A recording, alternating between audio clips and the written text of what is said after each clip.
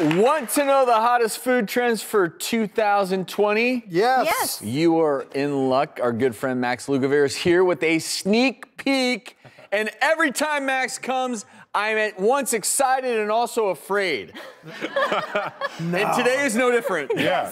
To be honest, you guys, this might be my favorite trio that I've brought to you thus far. Because, That's saying something. Yeah, well, first, we've got black fermented garlic.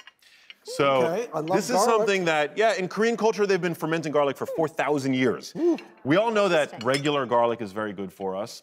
It's a profound anti-cancer agent, you know. It's very good for gut health. But fermented black garlic, it basically is aged garlic that's heated in a high humidity, usually like an oven, for 90 days, and it takes on like a fig-like consistency. Oh, wow. So open the inside. Open the inside, take it out. Can I try it? Yeah, try it, take a bite.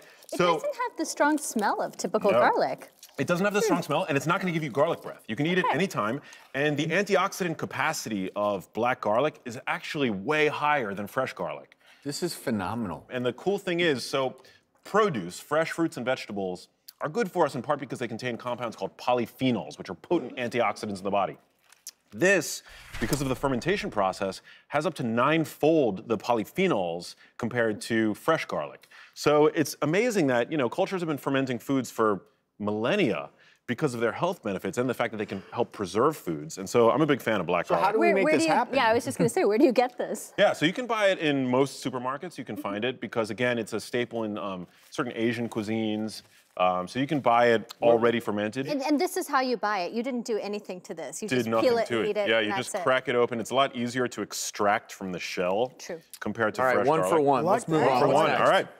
So up next, we've all tried beef jerky, I think. This is beef jerky made with beef liver.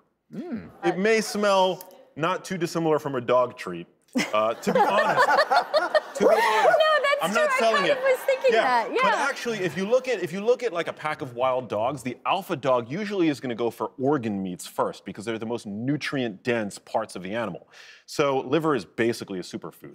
And so now we're starting to see beef jerkies and convenient snacks that are using organ meats because we're just learning so much about their nutritive value. And I must say, I highly recommend this tastes so much better than just liver.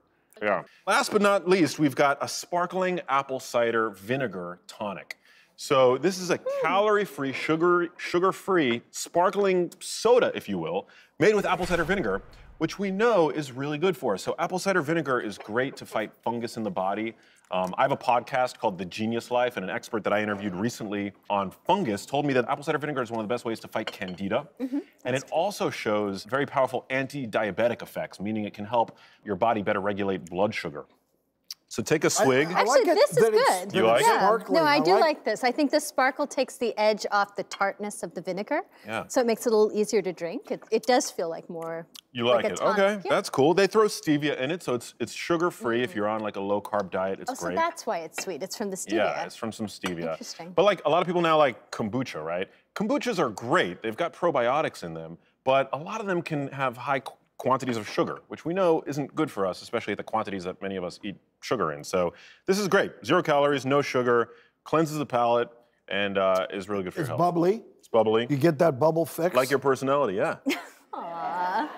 Max, you're too kind. You know, I'm a big fan of foods that are gonna actually be additive. Like, I'm human, I'll snack, and I have, you know, like what I think many people have, snackcidents, where, you know, you reach for things that are not necessarily as good for you. Snackcidents. I've never heard of that. Yeah, That's a Maxism. That's a Maxism, right? But like, imagine that you can have a snack that's actually gonna like bolster your health and help. You know what we call those? Maxidents. An accident. Good to have you. I love it. Really Thank you so appreciate much. it.